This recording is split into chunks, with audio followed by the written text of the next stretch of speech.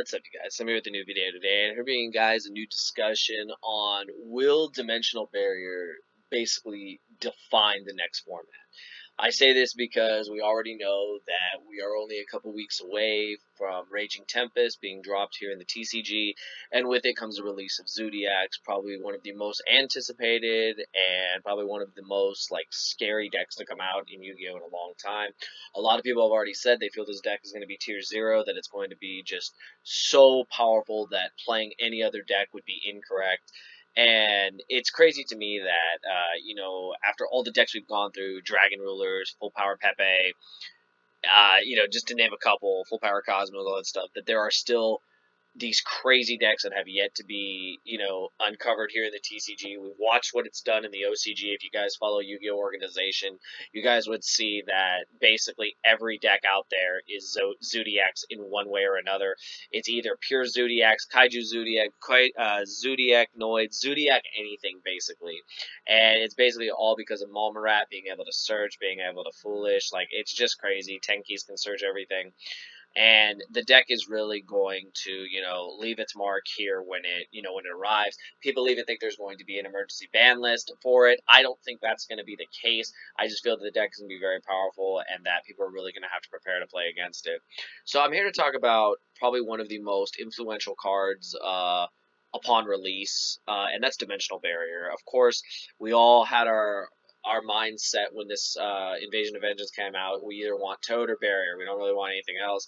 People who wanted to play Toad got their Toads. People who wanted to get Barriers got Barriers. And now Barrier, if you guys watched John's latest market watch, is sitting at about $58 to $60 a piece.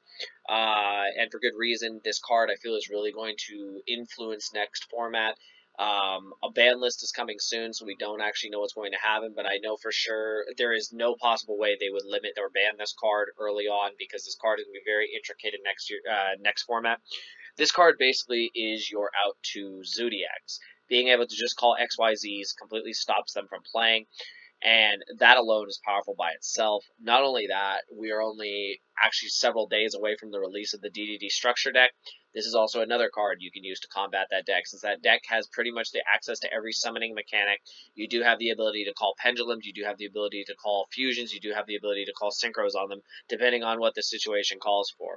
Now, granted, DDDs are in a class of their own because they can do so many different things with their monsters that, you actually have to be very careful what you call, because you may shut off their pendulum mechanic, but if they're not trying to pendulum and they're trying to XYZ or they're trying to fusion, you really have to prepare for that. So I feel that this card will definitely be a staple. I honestly feel it could go in the main deck. I feel a lot of decks are going to veer towards maining it, and if they're not maining it, it'll definitely be in the side. That's one of the reasons I highly suggest you pick these cards up now, because once the format establishes itself and everyone realizes that Barrier is one of the best main decks outs to Zodiacs, I feel the card is really going to spike in price. Another thing is that I feel that this card alone will define the format, because DDDs, Zodiacs, every other deck that's already out there already gets hit by Dimensional Barrier. If you've watched ABCs, watching them flip barriers on each other in the mirror is disgusting. It's crazy, and that's what Zodiacs are going to be like. You flip Barrier on the mirror, and they pass their turn, and then you get a chance to fight back. And I feel that that's exactly what's going to happen in this next format, whether you're playing Zodiacs or not. There's also the Wicked Witch artifacts. I don't actually know that much about that deck. I'm sure in one way or another Barrier hurts that deck, or they're going to be maining Barriers. Everyone says that is the deck that is built to counter Zodiac, so it'll be interesting to see what that deck ends up doing upon release in Raging Tempest as well. But I just wanted to bring this to your guys' attention, and I'd like you guys in the comments to discuss, do you feel Dimensional Barrier will define the format in the sense that it will be a staple card at 3 in the main deck or side deck like it already is now? And if so, why? Do you feel that there are better options to counter Zodiacs? I know people are talking about Chain Disappearance and other cards like that. Ghost Ogre and Snow Rabbit as well. I feel that Dimensional Barrier is just one of those cards. Since this is a trap, I feel it's just something that people are going to play, because it is in a sense a pseudo Vanity's Emptiness and a pseudo Skill Drain, and honestly, who doesn't want to play Skill Drain and Emptiness in a deck at 3 if you can? I know that that's a crazy like kind of way to explain it, but honestly, if you look at the card and the way it works, it really does play like those two cards in one. So I feel this card is definitely going to influence the format, and I'd like to know what you guys think. If you want to see more discussions like this, be sure to smash that like button. 50 plus likes will include more discussions. If there are cards you'd like me to cover, be sure to let me know. Be sure to hit me up on social media. All my links are down below and at the end of my outro.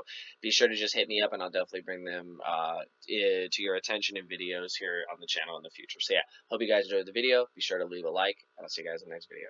Thank you for watching.